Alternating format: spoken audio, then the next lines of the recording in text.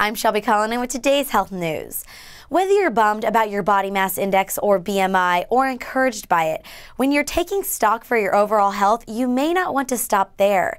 A recent New York Times article suggests that while BMI is a valuable tool used to screen for weight categories that may lead to health problems, it's not necessarily an accurate depiction of the body fat percentage or overall health of all patients.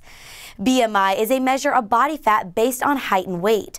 According to the CDC, however, BMI does not take into account the proportion of bone, muscle, and fat in the body.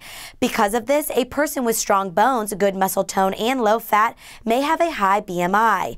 And it may work the other way too. A 2012 study found that BMI may be incorrectly classifying up to 50% of women and 20% of men as healthy when they are actually obese. Speak to your doctor about a healthy weight for you.